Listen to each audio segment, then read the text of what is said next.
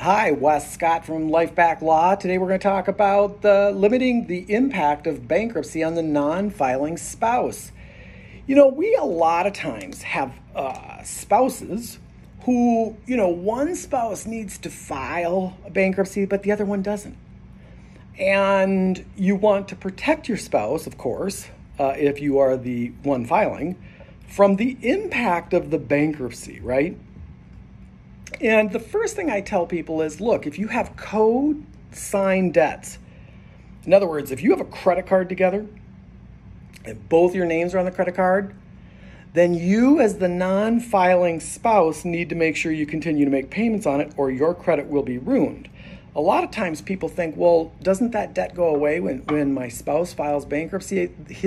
Their liability on the debt goes away, but yours remains. When the time is right, when you are ready to get your life back, reach out to lifebacklaw.com. You're going to be so thankful you did.